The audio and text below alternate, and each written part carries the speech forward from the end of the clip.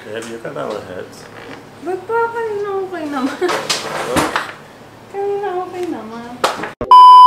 Hola, hola mga bebe! Welcome back again to another cooking vlog, of course, with Chef Pepe. Kakauwi lang namin galing vet kasi may ginawa kami para kay Kanela. Anyway, pasensya na kayo ha, wala akong kaayos-ayos kasi nagmamadali na ako eh. Dahil wala na akong time mag-ayos dahil gutom na ako and gusto ko na mag-film agad-agad. Kasi kung hindi pa kami mag-film ngayon, abutin na kami ng gabi. Anyway, ang dami kong dakda. For today's menu is... sasabihin ni Chef. For our today's menu, babe, what is it going to be? Rice with portobello mushrooms. Look at the ingredients. Portobello mushrooms. Brussels sprouts. Yep. This one. We have here. Coconut meat. Coconut Charo. meat. No. It's giant squid. Yeah, giant squid. Okay, sorry naman. Bumili kami kahapon sa Macro. And, yun nga, we decided na mag-film ngayon para sa aming lunch. 30 baht, huh? Yeah, only 30 baht for this one. Pero sobrang laki niya. What else, babe? We also have small carrots here. Kasama rin yan. And spring onions. Yan. And may chop na din tayo dong white onion sa gilid ni Pepe. And garlic. Ni-start na ni Pepe init ng pan. And then, pinay-preheat na rin natin yung ating oven. Kasi, sabi ni Pepe is, dito daw niya tatapusin yung rice. Anyway, ayan. Nag-start na siya maglagay ng carrots, chopped carrots, and garlic and white onion. You can also add little bit of rosemary para lang magpadagdag ng flavor. Look at that. For 38 baht. 38 baht? Yeah, 38 baht.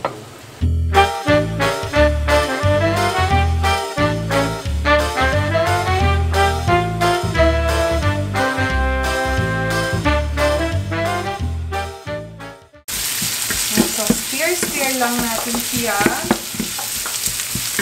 Inad na rin ni Pepe yung ating squid dito sa ating pan together with our veggies. Hindi pa lang niya nalalagay is yung ating Brussels sprout and yung ating portobello mushroom. Yung ating rice is nandito. Kunin natin. Ito yung jasmine rice na gagamitin namin. Yan. Kasi sabi ko kay Pepe, gamitin na namin lahat ng anong meron kami dito kasi sayang naman kung hindi namin sila maluluto. I will have the water hot already. Okay, for the rice, right? So it takes not too much time to start boiling when you put it here. Yeah. Normally, babe, how many minutes? Prepare rice? To prepare everything. Total? Yeah. Maybe 45 minutes. A little bit of this is Yep. Tomato paste. Okay. Yeah, and tomato paste. Maybe 2 teaspoons, 2 and a half? No, 1 and a half. 1.5 teaspoon. Depende sa inyo mga bebs ha. It's all up to you. Now, he's adding, yes. Yeah, mas maganda. He's adding the tomato sauce now. Okay. Half can lang yung nilagay niya. Not half, less. Maybe. Less? Look. Maybe 1/4. Yeah. No? Basta, kayo na lang magtansya kung gaano kadami yung tomato sauce yung gusto nyo ilagay mga pets. Depende sa inyong panlasa. This good for this one. Yeah. I will give it a little bit of boil. Because we are not going to cook all the rice here. So to make it a little bit soft. This one no need. This one will put in the oven on top. Okay. Okay. Yeah. Yung mushroom. Okay. If they don't have oven, babe, is it okay? Just use a bigger pan and put the rice here, and instead of putting this one and the mushroom on top, just put inside with the water and make it boil. Okay. And when you put the tomato sauce, make sure that it boils and it needs to get like more like thicker, so the taste gets better. Okay. Yeah, a little bit of salt. Noted, chef. Oh, noted? Yes. Well noted. Salt. Pepper. Paprika. Paborito nating paprika. You see now, change the color, it gets darker. Yeah. It doesn't look like a soup, it's like a, we call it sofrito. What is sofrito in English? Sofrito, I don't know. It's like a poached vegetables. Okay. In-scoop out niya lang yung, nabubulol ko rin sa gulay na to. Brussels sprout. I think 2 minutes is fine by now to boil. Yeah. Or less. 2-3 minutes is okay. Okay. Medyo ano kasi siya matigas. And then now we can put here rice.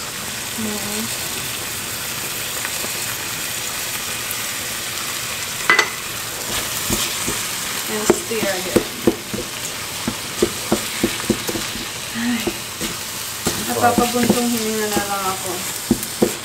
And then we can put water already. You can use the same water kung saan kayo nagpakulo ng bean sprouts. It's okay. Hindi tayo maarte.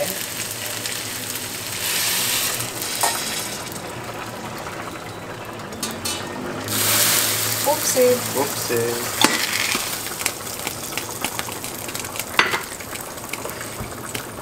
How many was that? Like if you use one like this for rice, you put double. Double, okay. And nagbo-boil na siya, oh. So now we boil here 5 minutes to reduce the water a little bit. Okay. Then we transfer in the tray and we finish in the oven. Okay. Yeah. And dito natin siya i-finish. And if you do it in the oven should be hot already. Yeah. Yeah. Cup. Chai cup. Siyempre, quality control.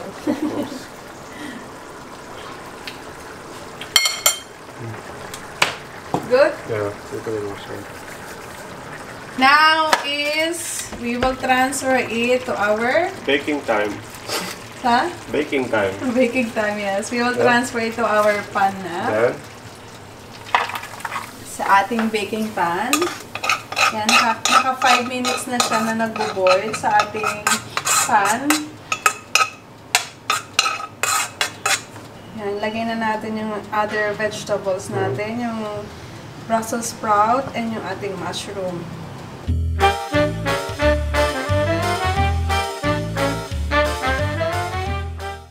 go ahead. Wow! What do you think? Sarap pa. Let's see.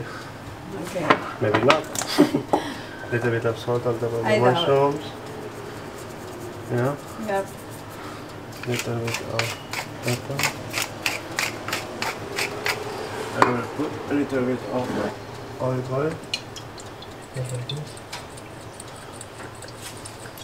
Ang ganda ng ano, color niya. And to finish, spring onion. Then, saka natin siya ilalagay dito sa ating mahiwagang oven. Careful.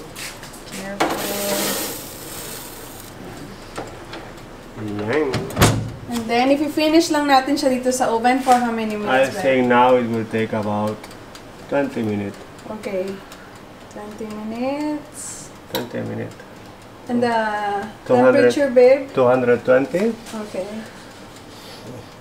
maybe 15. Let's see. I will try 15, then let's see. Okay. And then the last 5 minutes, we'll grill on toast. Okay. We'll grill on top. Okay. Yeah? Yes. Kaya maghintay-hintay muna tayo, Bebs. Kailangan natin habaan yung ating pasensya. What's the update, Chef? Huh? Huh? What's the update? Need to check if the rice is cooked. Okay. It's been what? 15 minutes? No. 20 minutes? Yan na. Can do that? Yes. It's been, babe? 20 minutes already? Uy. Yeah. And then, is it cooked? Not yet. Yeah. Is it? Yeah, ready na yung That's it. How it looks.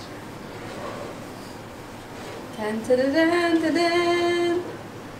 Vamos! Wow, babe! Look at that! Wow, ang bango!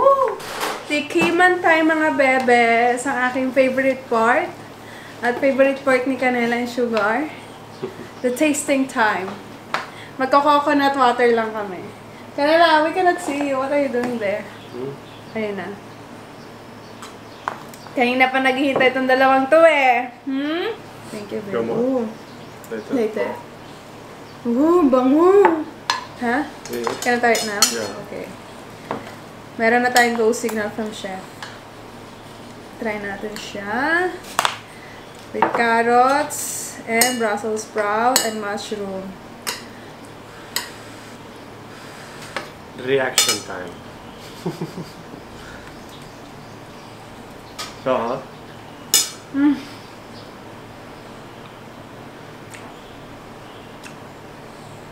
As usual, babe. yeah. As usual. It's so good! Babe, ang sarap. So tasty. Ano? Laka na subo ko. Pasensya naman. Nawawala ng pagkababae ko. Sarap. Isa bo, babe. Thank you. Pwede daw kahit walang tomato sauce kung ayaw nyo. Yung plain lang. Ayan. Pero para sa akin, mas masarap pag may tomato sauce. Natapos na naman yung ating another cooking vlog. This one I highly recommend kasi paborito ko talaga pag si Pepe nagluluto ng ganito. And I know you guys been requesting this kind of dish or menu, yung rice na may meat. So, here you go. Ito na yon. Pero, this time, we use seafood instead of chicken na lagi namin ginagamit. So, ayan. Sobrang dali lang and sobrang dali lang din niya i-follow. I hope you guys enjoyed this menu or this dish. If you did, please give this a video a like. And if you are not subscribed to our channel yet, please, bago kayo lumaya sa aming channel, mag-subscribe na kayo. And please share this to your family, to your loved ones, and to your friends. And we will see you on our next cooking vlog, mga people. Bye-bye. Thank you, Bebs. Bye-bye, baby. Ayaw nila. They're hungry.